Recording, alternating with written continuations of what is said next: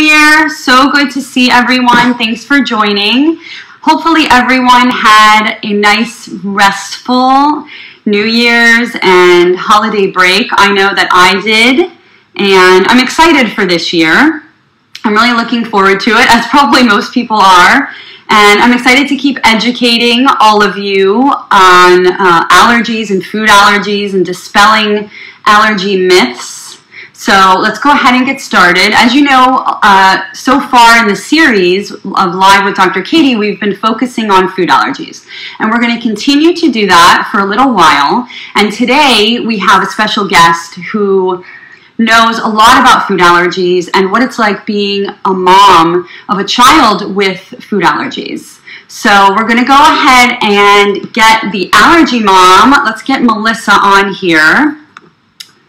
All right, let's see if she's here. All right, let's see if we can get Melissa on here. Oh, there we go. Hi. How are you?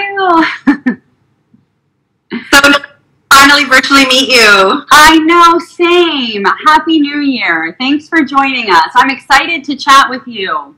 Me as well. Thanks so much for having me. Of course. I'm going to go ahead and give everyone a little brief synopsis of sort of your background, and then we'll just, dig into all the questions and everything. And I just want to say also quick hellos to Maddie Nice 3, Nate Zhang, Caitlin Alexandra Fitzgibbon, and Mon Mellon. Thanks everyone for joining us. Okay, so let me tell you all about Melissa. Melissa is an author, an educational presenter, a clinical social worker, psychotherapist, and advocate. As a mother of children with severe allergies, her journey of learning and experiencing the various ages and stages of life with allergies propelled her to create the website and blog at theallergymom.com in 2010. Since then, Melissa has helped provide support and a forum for families to share their experiences, as well as finding ways to educate the public about life-threatening food allergies.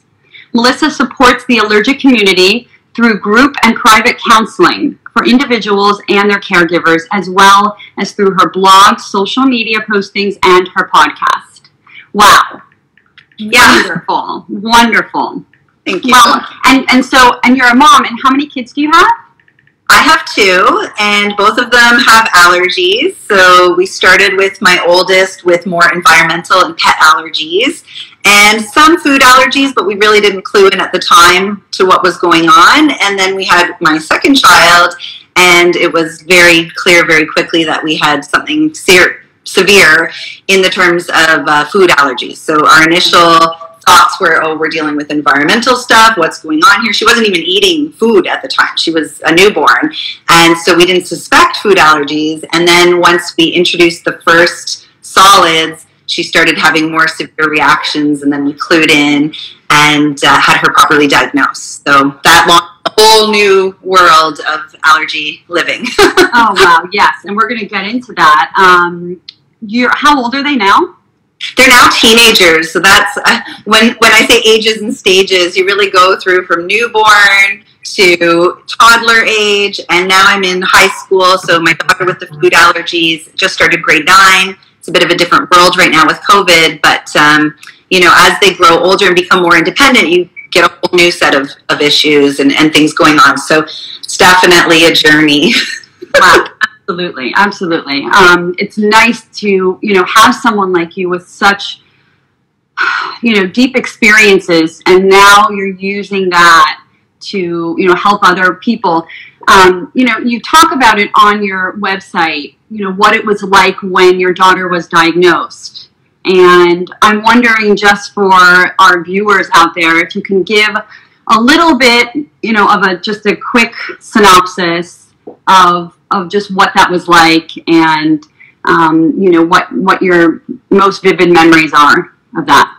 Yeah, as I mentioned, we had some suspicions. I have known allergies my whole life. I have a mother who is anaphylactic to bees, and she has food allergies herself, so it wasn't like it was totally out of our radar. And then with my son having allergies, but food allergies was, this severe. And food allergies was definitely new. And so once our suspicions were confirmed with a trip to ER and then expediting our already planned for allergy testing, that was a diagnosis that was really traumatic. And it was, it brought a lot of grief, to be honest. I remember leaving that appointment in tears, as you have this idea of a normal, quote, quote, life for your child. And I didn't really know what life was going to look like. I realized it would be very different. So, you know, it was very lonely too, because there's so much information out there now, but I feel like back then there was less so. And so I felt very isolated. Nobody was dealing with it. People kind of look at you like you're nuts when you're talking about these foods that are safe for, you know, the majority of people being so dangerous. They don't know if you're exaggerating. They don't know, you know, how severe it really is. So it was a really hard time, for sure. Yeah. I can imagine, you know, even as allergists, you know, in terms of the education that we do now compared to what we do 10 years ago, it's just on a totally different level. And, you know, I think right now in our society, everyone knows someone that is either dealing with food allergies themselves or that has somebody close to them dealing with it. So everyone is really at least a little bit more educated than they were 10 years ago. So I can imagine it being very isolating and scary. You know, just I was, you know, reading through your website again. What is she currently still allergic to? I saw that you wrote about her baked egg oral food challenge, which I think is great. I think it's so helpful to tell parents from a parent perspective. You know, I can talk about it, like what we do and everything, but it's nice for people to hear from you. This is what it was like. This is what I was feeling, you know, things like that. So I'm just curious to hear about her. You know, feeding your kids in depth, the whole thing, as everybody knows who has kids, embarking on that process. And I remember, you know, before having children, how naive I was to that. And I would look at, you know, a family member who was very fussy baby and, oh, I'm going to do everything differently. And I'm going to introduce my baby to all the things. And I'm, you know, really top of it. And I had my son, and he ate amazing, eating him every vegetable and turnips, and he would just eat it all, and he was this great eater. And I totally credited myself at the time. I was like, yeah, see, this is easy, and I'm right. And, you know, I think you've nailed. Along comes the next baby, and she was so fussy and just really, you know, struggled with introducing a lot of food. And I would get very frustrated. I think, how does she not eat a pear? She doesn't like pears. They have no flavor. It just seemed to me like a no-brainer. And then I remember taking her to a naturopath, and he said, oh, wow, she's highly sensitive to pears. And I felt so I was forcing these foods on her. But, you know, once we got some diagnoses, we understood more of what was going on and started to, you know, listen to her when she didn't like something. I was worried because he had tested positive for peanut and, well, originally actually it was only milk and eggs and peanut, but they said they didn't believe it was a true peanut allergy because she had never been exposed. And so they didn't really caution us from introducing it. But then when she had severe allergic reaction, at that time they didn't say to introduce nuts until they were 3. So it was just before her 3rd birthday. That was the wisdom back then, was don't feed until 3. So a dairy you could start at 1. So we found out about dairy. We found out about eggs only because her eczema was not clearing up. And so then we kind of investigated further. And then just before her 3rd birthday, I was very confident I'm going to outgrow these milk and egg allergies, and we're going to be able to have everything. And I was given some advice to give her nuts for the first time because I was giving her a lot of soy at the time. And the person I was talking to wanted to see her on an almond milk as a dairy alternative. And I was hesitant, but I trusted this person, and so I gave it to her, and then she had this massive allergic reaction, which was so frightening. And at that time, it was really avoidance. It was just avoid everything, and that's how we lived for 13 years until we found the program that we're doing now, where she's being introduced to her allergens in a safe way. So wonderful. So you're doing oral immunotherapy now? Is that It's a version of it called Tolerance Induction Program. It's a precision medicine program where basically they identified what her allergens were, and then they gradually introduced similar proteins and then the actual proteins that she's allergic to.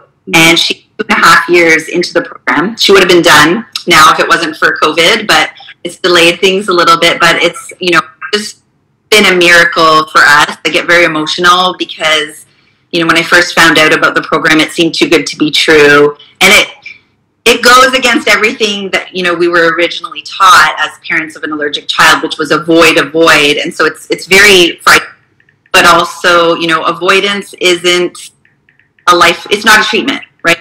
You're still living at risk all the time. And so, you can be super careful, but you never really have that peace of mind that your child's going to be safe if they come into contact with the foods. So, yeah, it's been quite a journey. Oh, wow, absolutely. With oral immunotherapy or the tolerance induction plan or program, the family has to be extremely motivated, right? Because this is a daily thing. It's not like you get to take a break. So obviously, you're a very motivated parent, and I think it's wonderful. And, hopefully other people can benefit from your experiences. Yeah, age is good as well, because, I look at people who are in the program with really young children, and part of me feels jealous because I think it's been such a challenging road. 13, my daughter's 14 now, but 13 years of avoidance and just all the things that she missed out on, sleepovers, camp, and it's, it was a hard 13 years and a lot of emotional effects as well as the physical risk, trips to emerge, reactions, all of that. So I would feel jealous for people who were getting to do this now, but also they have their own challenges, because try to negotiate with a toddler or reason with them why they have to eat, massive amounts, because you end up eating quite large doses with the program we're in. And so, I'm happy I don't deal with that, but I've got, a teenager, so that's, another thing with just, her growing independent. I'm sure, yes, I can only imagine. There's pros and cons, for each, but the moral of the story is you've made it through, you're doing what you can, and you're helping other people. And so she did actually do an oral challenge to egg before we even became involved with the treatments that we're doing now. So it was funny, when she was little, she would be interested in eggs. So I would still cook eggs for myself and for my son, and she always thought, like, oh, it smells good. She had an appetite for it. We wouldn't give it to her, obviously, but I thought that was interesting that she wanted it. On some level, I thought, there's some intuition there. Maybe she knows she can have it. And so then she was, oh my goodness, I think she was about 6. They wanted to do a challenge with baked egg, a brownie. So I baked the egg, and I was preparing it, and it's so bizarre to all of a sudden be baking with things that have been, a biohazard in your house. You're like terrified of it touching anything. Of course. And I drove to the appointment, and she said in the back, I can't wait to eat the brownie. And I said, honey, they're gonna trick with the brownie, and might not get to actually eat the brownie. It's more to test your skin and see what happens. And she said, oh no. I'm going to be able to eat it. And this is the spring. And I said, well, how do you know? She said, because back in October, in Canada, we have our October Thanksgiving. She said, I made a wish on the lucky bone, on the wishbone of the turkey. And I'm not allergic anymore. So I know that I'm going to be able to eat this brownie. And I'm like, oh my goodness. Aww.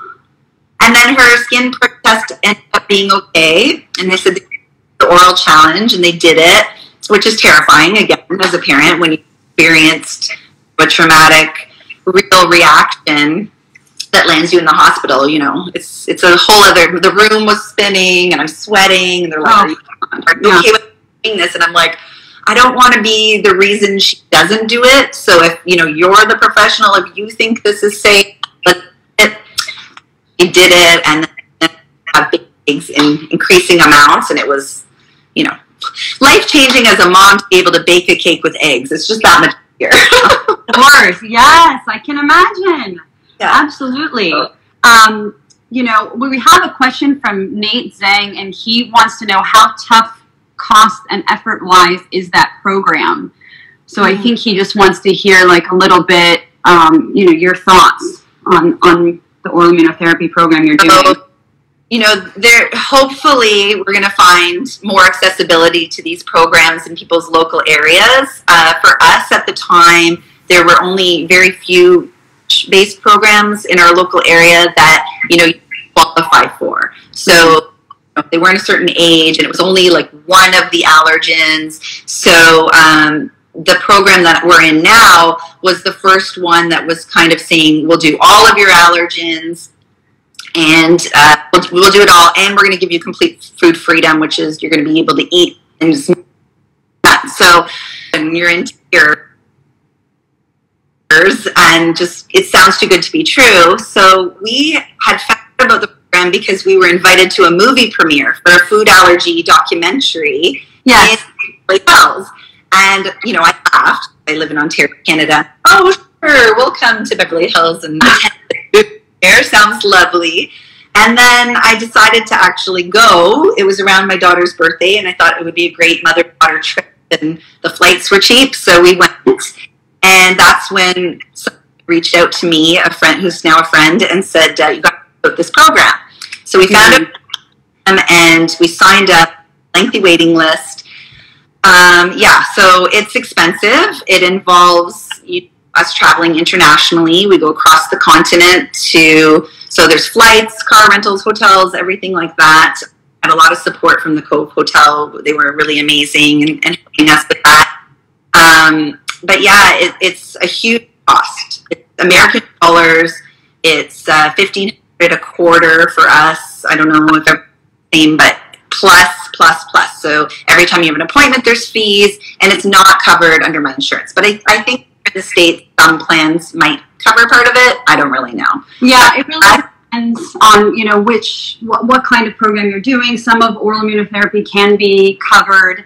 You know, this particular program is a little bit different. But you know, like I said, you really have to be motivated as parents. You know, like, yes, it can be costly.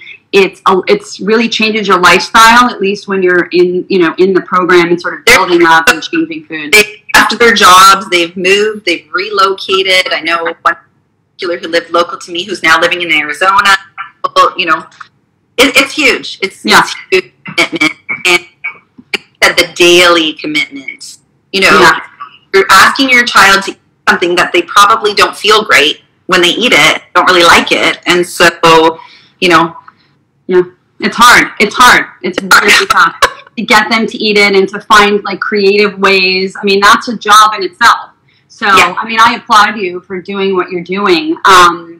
You know, you also counsel a lot of families, right? So you have sort of one-on-one sessions and provide advice for families. I'm wondering, what is one of the biggest questions that families ask you, and then along with that, what is one of the biggest, or, you know, one of the primary tips that you give people, whether it's people who are, you know, have a child with a new diagnosis, or people just sort of reaching out or maybe wanting to talk about preventative measures, which we're going to get into after this question. So I'm curious about that.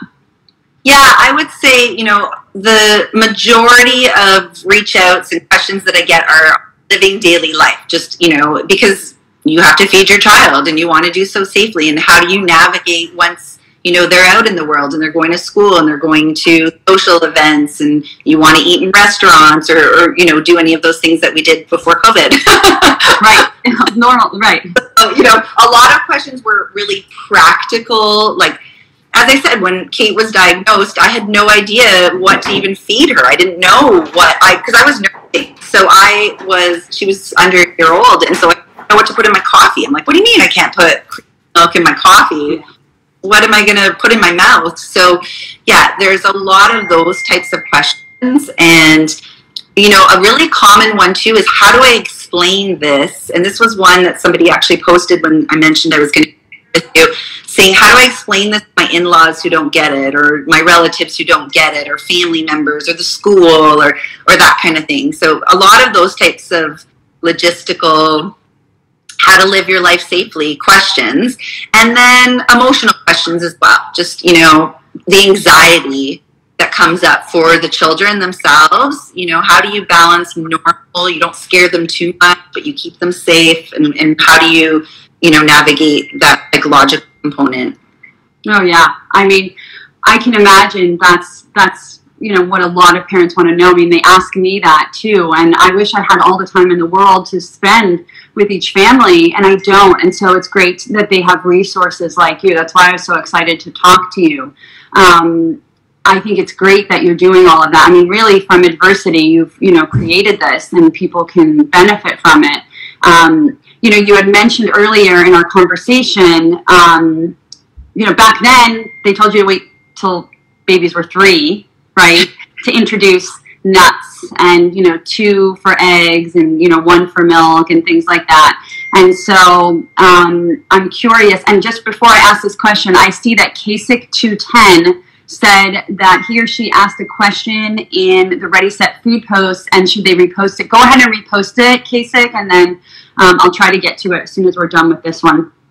Anyway.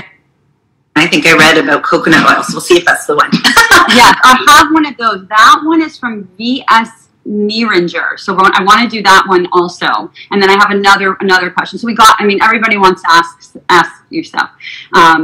So I'm curious what your thoughts are now that we have all of this data about food allergy prevention and early allergen introduction, and you know, feeding babies. It's just, it really is very different. You know, we didn't used to have a lot of education about food allergies. We didn't used to know about prevention, you know, so a lot has changed. It's really evolved, and it's wonderful. So how have you incorporated that into your counseling and your site and what you tell people? I'm laughing to myself because my mom would be chiming in right now saying, "I told you so," because she said back in her day, my brother actually used to react when he would eat strawberries, and he'd get kind of an oral allergy syndrome, and the doctor said, "Feed him more strawberries." And so she used to say when, you know, Kate was really little, "Gotta feed them more of it." Like, oh no, avoidance. So, you know, it was hard when the studies came out of Israel talking about peanuts, and that, you know, you actually want those big things. And I had media requests for interviews, and I thought, I don't know how to answer this question. I don't know what I would do. It's so terrifying. And, you know, I had felt like I had exposed my child to some degree. I knew there were pistachios on the table every time we went to my parents' house. They just keep them out in a bowl, and she was allergic to pistachios. I ate all the things that she was allergic to. So I thought, you know, I don't know if that's true. And I questioned it.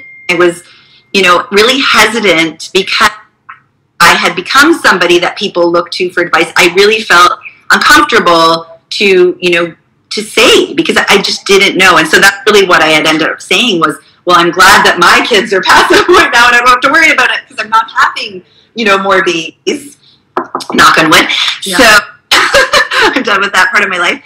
But I remember even asking my pediatrician and saying, you know, if I was to have a 3rd baby, what do I have to do? Like, do I avoid peanuts and milk and all these things? And she had said to me, you have a propensity possibly for allergies, but not particular allergens. So she said, if you avoid all those things that Kate's allergic to, you might have another baby who's now allergic to soy and these shellfish and different things. And I thought, okay, so do I want to eat the same thing? So allergies, it was so confusing. Yeah. But just having read through everything, and obviously now being in this program, I've done a complete 180 and am, you know, really supportive of exposure. But yeah, it's scary. It's scary. Yeah, I mean, that's gotta be fun yourself, right? Yeah, exactly. That's a lot of the questions that I get from parents are, you know, what do we do if baby has a reaction and we're nervous and we're anxious? And, you know, what I always tell parents is that infancy is the safest time to be introducing allergenic foods. That's why we preach about early allergen introduction. We have such good data now that's taken years, right? I mean, that trial that you're talking about, the LEAP study, that was in the UK after the Israel study, that came out in 2015, right? Yeah. So we're 5 years, 5 years have gone by, and we're still just, you know, spreading awareness, and we're hoping that it gets out there. We're hoping that everyone, you know, finds out about it and isn't scared, but there still is some anxiety, I think, and that's what we have to work on as educators, to really squash that, and, you know, and have people trust that this is a safe thing to do. This is the best thing you can do, to get those allergens in early, and you know, and etc. So when I look at my son too, you know, they call it the march to allergies, where he, you know, eczema, and he had a lot of clear mucus, and he was having a lot of the symptomology that, you know, Kate did, and he would get large patches of eczema on his face, but we just kept, we were feeding him those things, and then when she was diagnosed, we eliminated dairy from our house initially, but my son was a little bit older, and he said, no, I want those things.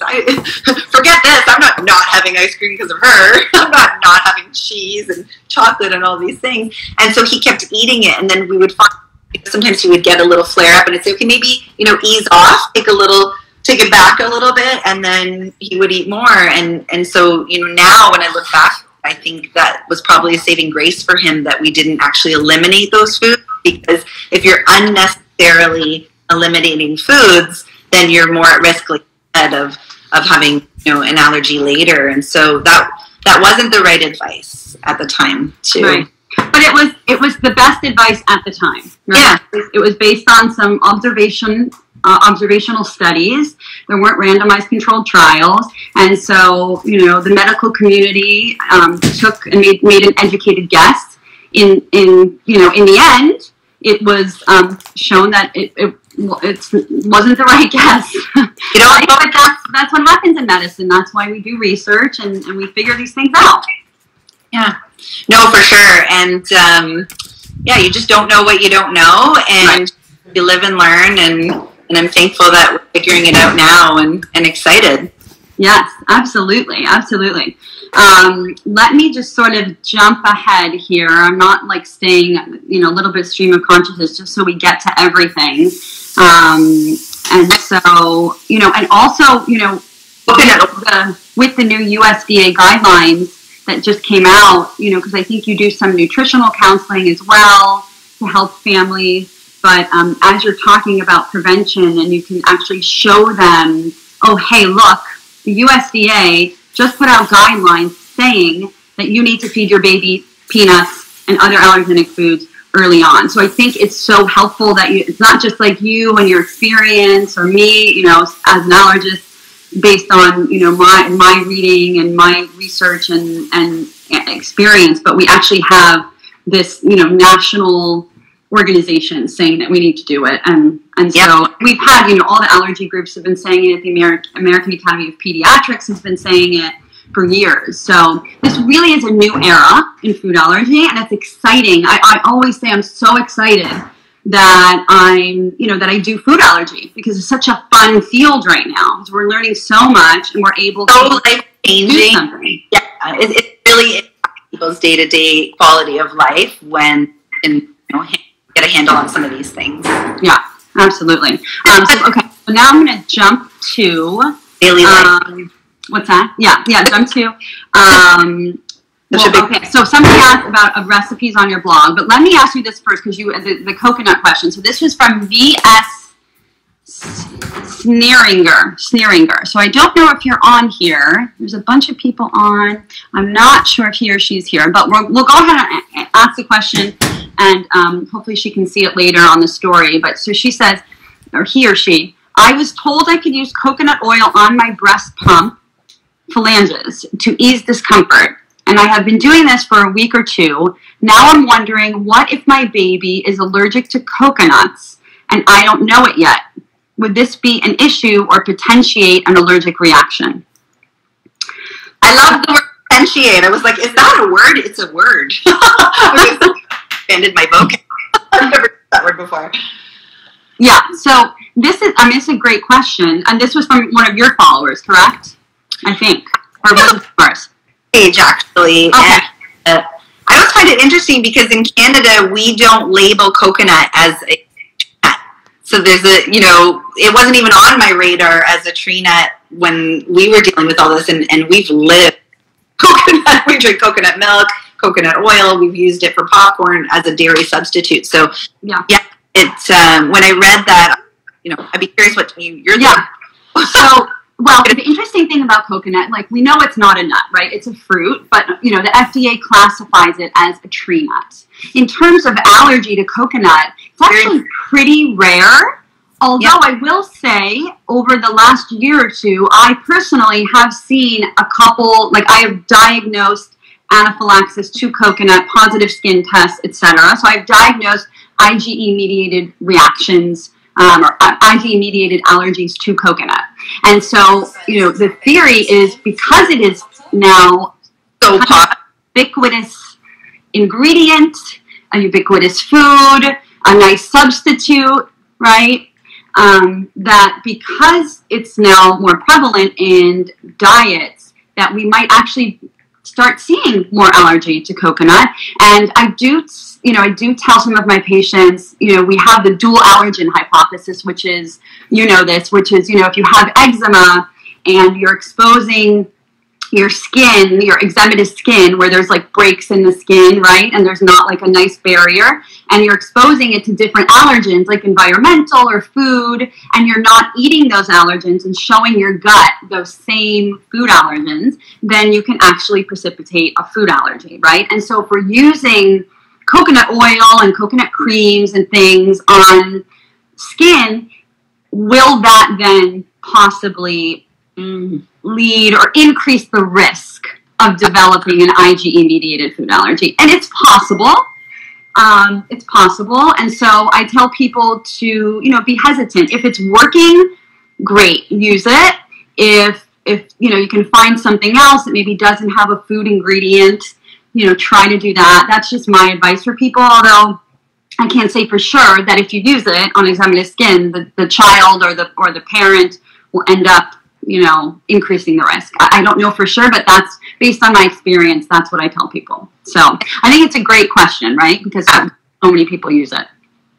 Well, and it was amazing to me when we initially had this diagnosis, you didn't even think about your personal care products. So, you're ridding the house of, at the time, avoidance, ridding the house of anything that she could get into, and then bothering myself with, almond oil hand cream. Not even thinking about it, or hair products, or anything. So yeah, you become very cognizant of what's in everything that you're using after that. I'm sure. Oh my goodness, yeah. I mean, there's certain soaps that have milk in them, right? Yeah. There's just your life really does change, and a lot of people just aren't familiar with that. Okay, so all right. There's a couple other questions. Let's get to. So let's see. Bear with me, everybody. Ali Lavi, Dad Akin, Hopper HQ, Ost. Hi, everyone. It's so nice to see you. Kasich, let's see. Did you ask your question? I tried Ready Set Food when my son was 4 months old, and he had a red rash on his chest and vomited on the first day of egg. Can I try it with him again? Well, that is a great question, and that I am going to tell you, you need to actually, I would see an allergist, a board-certified allergist, and I would explain to them what the reaction was, and then they can decide if they think it warrants either a skin test, or a blood test to evaluate your child and see if they do have a true egg allergy. With egg, it's interesting, but Gideon Lack, who's the author of the LEAP trial, the main author, he actually said that, we say 4 to 6 months now, and that's what's in the guidelines, and that's what the USDA says, but it's possible that egg allergy begins even earlier in infancy. But because the guidelines say 4 months, that's what we say for egg. But, it's possible that that more babies end up developing it earlier in life, and that it should be introduced even earlier. But Kasich, that would be my advice to you is really make an appointment with a board-certified allergist, have your pediatrician recommend one, or you can find one and have them evaluate. But I wouldn't feed your child or give your child anything with that food in it until you're able to, delineate if they have an allergy or not. So good question. Okay, let's get to SingStar 2380. I have a 7-month-old with eczema. I have eczema and noticed when I have dairy or soy, I flare up and have been worried that my baby suffers from the same reaction. Can I stop giving him dairy soy formula to assess this? And if so, how do I supplement with the necessary nutrients? So I feel like this is a common question. You might have even had to deal with this. Did your daughter have eczema? She did. She had severe eczema at 3 months of age, very, very young. I remember people were commenting, even days after she was born, she would rub her hands and kind of rub her, it was always on her hands and around her mouth. And people would come, is she teething already? Like, this is impossible. So young. And it was eczema. Yeah. And yeah, that's right. You mentioned the atopic March. And so, you did mention that she had it, but I didn't know it was so severe and so early on. And that itself is a whole other job, right, is to manage eczema. And that's the biggest risk factor for food allergy, right? We know that now. About 1/3 of kids with eczema will get a food allergy. And if they have severe eczema, 2/3 of babies with severe eczema will go on to have a food allergy. I'm laughing again because my daughter is so angry at me because I see children with severe eczema, and I'd start talking to their parents. Have you ever tested for food allergies? She's like, Mom, stop! Like, you're not the police. I love it. I made the connection myself until, and you're putting all these creams and things on it, and you're trying to treat it, and you have no clue what's going on. Is it the shampoos? Is it the laundry detergent? You're freaking out trying to be this forensic expert on what is touching your child to make their skin, and really it's what's going in your child. Yeah, no, that's good. I love that you use the word forensic because I always tell people I'm a detective, right? And that's what I do. I tell my kids I'm a detective on a daily basis, trying to find out what's going on with my patients. So that sort of goes along with that.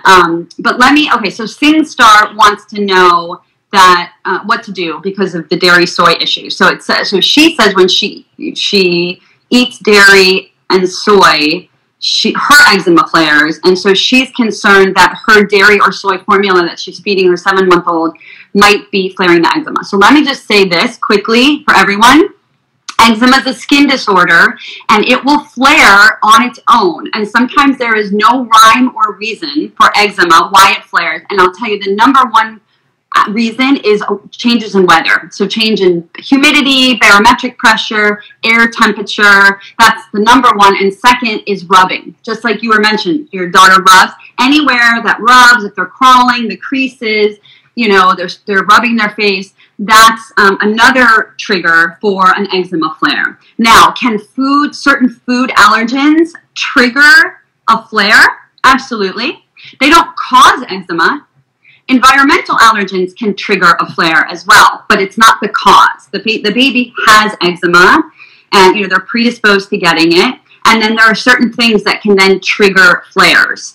Now, if they're 7 months old, of course, if you talk to someone like me, I would say, I hope you're doing early allergen introduction and getting those allergens into your baby early, right? And, if you haven't started, you should definitely start. If the baby has severe eczema, then you should talk to your pediatrician, see if you do need to talk to an allergist, and then they can evaluate and help you introduce those foods. But stopping the formula, sometimes I tell parents to stop the formula only if we're unable to get the eczema under control. Right, so we're doing everything we can in wet wraps and all the different creams, and we can't get it under control, and sometimes antibiotics and other things that we need. Then maybe we'll stop it, get it under control so that we can introduce it, right? So because avoidance, if you've been listening, Melissa and I are trying to tell you, avoidance is not the answer.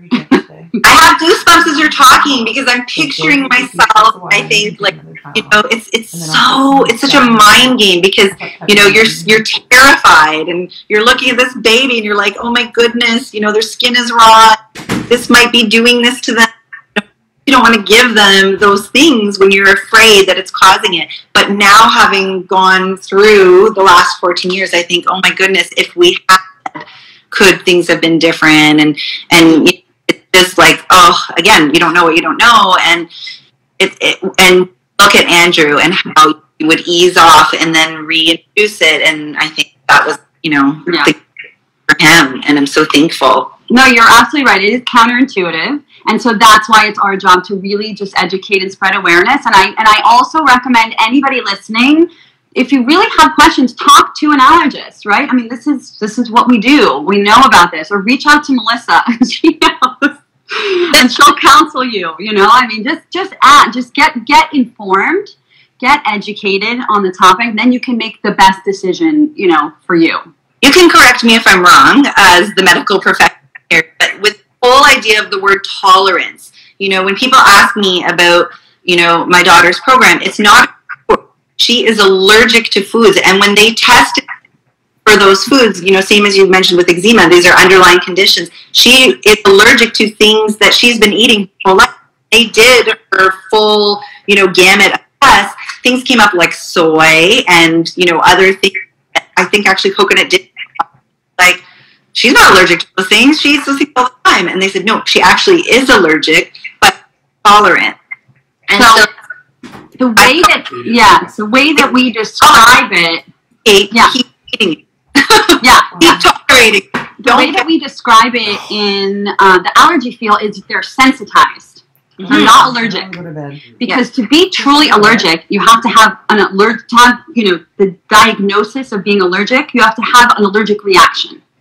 So some symptoms that are associated with an IgE mediated reaction to a food, but you can have IgE antibodies to certain food allergens. IgE, for everybody, is the allergy antibody. That's what our cells make when they're sort of fighting off and defending us from something that's not harmful, but they think it is, like a food allergen. So they make these IgE antibodies, and that helps all of our immune cells create a reaction if there's a true allergy. But if you're sensitized and you then, so if your skin tests positive to something like soy, now your daughter's much older, so this is less likely to happen, but let's say it's a 1-year-old whose skin tests positive to soy, and they've been eating it, and then the parents, say, well, okay, their skin test positive, even though they've been eating it, I'm going to stop feeding them, right? Yeah, there is this window of opportunity, and within that, there's a chance that that baby, because they're avoiding that food, will then go on to have a real, true allergy, because they're already, it's kind of thinking like they're on the brink, right? Like they're on the cliff, and if you avoid the food, then that actually ends up pushing them off the cliff, right? Some of the time, not always, but some of the time, and that's when they get into real food allergy. So yes. To me as well is that you can be sensitized to foods, but you have to keep eating them to stay sensitized. Yes, and exactly.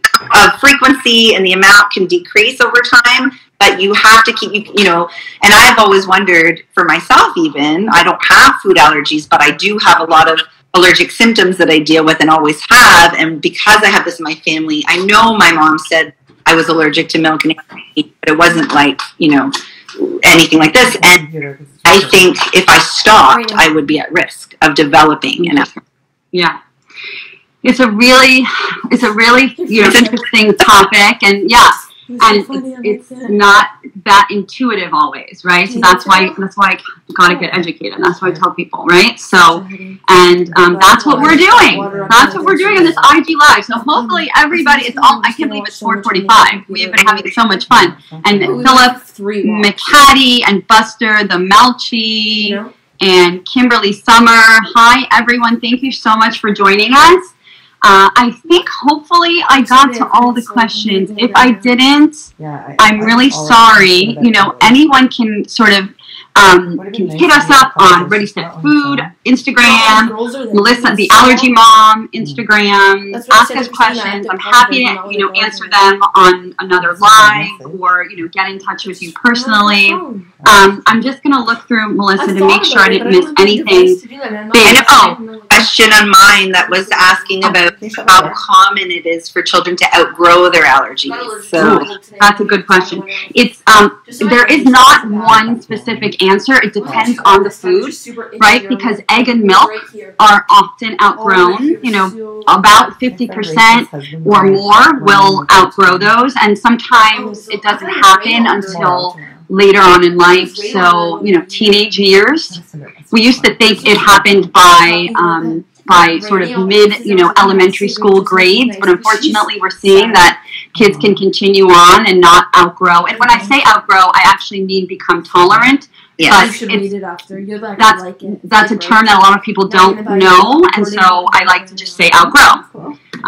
But it's actually becoming tolerant. So anyway, so that's egg and milk. So most children will be able to eat those, but not all. And then, you know, foods like peanuts and tree nuts are much less likely to be outgrown. So, you know, we usually quote around 15% or 10 to 20, you know, somewhere in that range for peanut and tree nut allergy. So most, you know, 8 out of 10 children will unfortunately not outgrow those.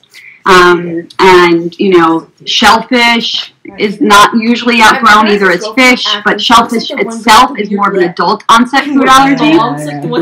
And you know, that's a fun one to talk about.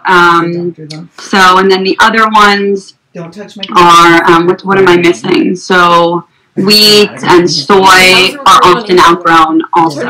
So hopefully that answered the question. When Kate was, you know, diagnosed, they said, oh, you know, probably around age 8 back in that day for the milk, and 15 to 20% chance for the peanut. So when she turned, what does that mean? We went to her allergist, and she had said, you know, unfortunately, you've got this raging high. You're reacting so strongly to milk. You're one of those unfortunate souls who isn't going to outgrow it. And I posted a picture on social media of just the saddest little girl that and I said, okay, shout out to anyone who tell me stories of older children, you know, in their teens, older, who have outgrown this, because I don't like shutting down hope. I don't want her to think that there's no hope, and people read, 15, 16 years old. So there are these stories of later, you know, now she's at a place where she's eating all of the dairy. So great. So awesome. Research and science and medicine is always evolving, and so, you know, these numbers are, like you said, based on what is known at the time, and they're not limiting. Exactly. That's what I tell parents. You know, you can be hopeful and you can be optimistic. I don't like to give, you know, false hope. I like to be very realistic and educate them, you know, like that. But yes, you're right. You know, there's a lot of treatments, right? We have, not only do we have just like program urine and oral immunotherapy itself, but there's, you know, a pill, peanut pill, and maybe some patches, and there's just, you know, a whole bunch of stuff on the horizon. So it's really exciting. I do want to tell everyone that you have some really fun recipes on your website. So if you do have a child with food allergies, or you have food allergies yourself, check it out. And again, you have some great stories and experience and education, and everyone should follow you if they haven't. And I had such a fun time talking with you. Yes, you as well. The time just flies. I know, doesn't it? That's why I love doing these. It's really fun. I hope everybody else likes it too. Honestly, that's the reason why I started the podcast, because I would have these conversations with people in the allergy world years and years ago, and I think, oh, I wish I recorded that, because I feel like people would be interested, and, you know, you get so passionate about it because it's such a big deal in your life. So yeah, no, I have always enjoyed meeting community, and it's definitely one of the silver linings of this journey have been, you know, that I'm talking to someone like you and getting to meet people, and really am thankful for that. So, oh, that's great. That's so nice. Thank you. Well, I'm thankful that you joined us on Live with Dr. Katie. I hope that you have a great start to your 2021. I hope everybody does. And we're all looking forward to this year. It's going to be great. I know it. So, all right. Well, let's stay in touch, and we can always bring Melissa back, guys. I'm sure we could talk for hours. Yes. But anyway, thank you again, and we'll talk to you soon. And bye, everyone. Stay safe, stay healthy, and we'll see you all soon. Take care. Bye. Take care. Hi, everyone. Welcome to